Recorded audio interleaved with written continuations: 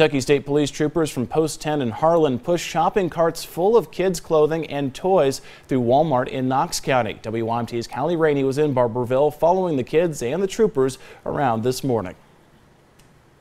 It's an annual event that troopers with Kentucky State Police Post 10, volunteers with Fort Bank, and others look forward to all year long. This week we've been able to take 66 kids throughout our post area, spend $120 on those kids, and make sure these kids get fed.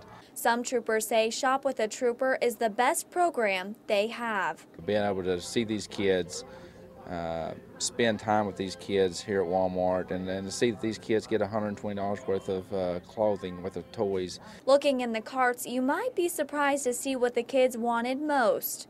Clothes, shoes, and toys, thanks to the troopers. Fort Bank has been a big contributor to this event for the past 3 years. Owner Marion Fort says as long as she can get out the door, she'll be there for this event. All you have to do is look at those kids and know why anybody does it. This is the highlight of my holiday season. And that's what Christmas is about, is making sure these kids are taken care of. Not only protect these kids each and every day. This year, the children and troopers went to Fort Bank to eat, see Santa, and get a bicycle before the day was over. You know, this ain't just about state police or kids, it's about all of our community coming together to make sure that these kids have a great Christmas this year.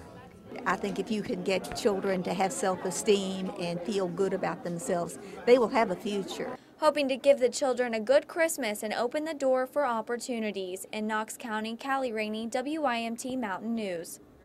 Officers say fundraisers and donations from the community make the event possible.